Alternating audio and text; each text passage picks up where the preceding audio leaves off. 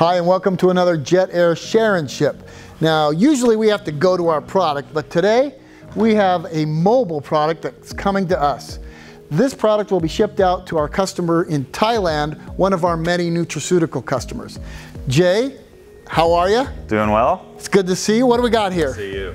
Here we have our MDS, or our mobile drying system. All right, on a stainless steel cart. Yep. And this looks like an enclosure 700. It sure does. It's very similar to the enclosure 700. If you want to learn more about that, you can check out our videos at jetair.com, or you can go to YouTube. The big difference of that, though, is we have this HMI touchscreen interface. Nice. So what that's really great for is blender drying, which is the main purpose of the MDS. Ah, okay, so with blender drying, it takes different amounts of time to dry different sized blenders. What's a normal blender size? A normal blender size is going to be about 50 cubic feet. And how long does it typically take?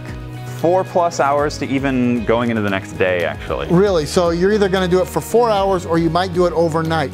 So how long, Jay, does the MDS take to dry a 50 cubic foot blender? 22 minutes. Awesome. Test it over and over. Yep. It's a great time saver. Absolutely. So what do we got going on here? Well, again, this is 304 stainless, as we mentioned, and it's a mobile cart, so we have these nice heavy-duty casters down at the bottom. Then the other thing we have are these forklift channels, and what those allow us to do is move from mezzanine to mezzanine, or from a floor to a different floor, without having to use an elevator or anything else. Perfect. Yeah. All right, so a whole lot easier to move around. So speaking about moving around, let's look at the other side. Sure. So on the back, you've got some hose, you've got some stainless steel, looks like caps, but why don't you tell us exactly what it is? Right, so these are our manway adapters, and these are actually custom made. Now, our customer in Thailand actually required 2 of them, so they had 2 different size blenders, so we have these 2 customized manway adapters. Do the customers have to pay for that engineering? No, this is something that actually we reach out to the customer and we ensure that, whatever the size of the blender is or whatever they're hooking up to, we're going to design that for them, engineered to order, free of charge. Awesome.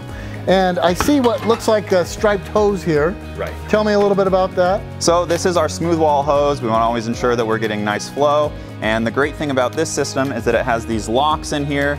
And this is always going to make sure that you have your hose ready to go. It's not going to be falling off the machine. You can take it, from blender to blender.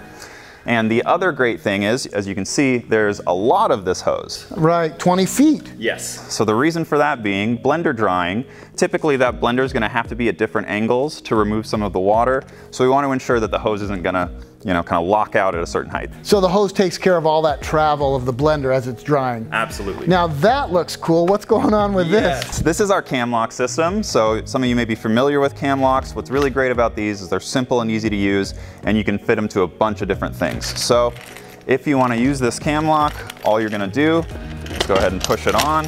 Then you have the 3 tabs. You just pull those down and you're ready to go. That's easy, a one-man operation. That's the whole thing. Okay, so as I look over here, I see this device, this handheld, what I would call a Canon, Jay. What are some of the uses of the Canon? Right, so the Canon's great. It's just a really versatile tool that we add to the machine.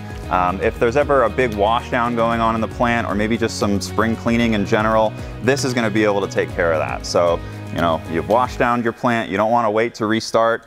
You can dry it real quick with something like this. So I've seen customers use that to dry off walls or to dry off the outside of that blender. Yes. All right, so let's turn it around one more time. Alrighty. So all in all, Jay, for a mobile drying system, it doesn't have to just be used for blenders. Some people use it for drying in place or parts of their conveyor line that they don't normally use. They roll this up and plug it right into existing air knives or other drying equipment. Right, that's one of the other beautiful things about this machine. It's not a dedicated machine, meaning you can bring it from line to line if you're just trying to do, drying for a bottle or any other product. And yeah, it's just an incredible piece of equipment. And lastly, it looks like there's a lot of electrical cord in case they need to travel a little bit with that. Right, exactly. All I gotta do is bring a drop, plug it in. There's no need to have, a transformer there or anything to hook up to. Well, that's our mobile drying system, and we're very excited for our customer to receive this in another week. Thank you very much for watching.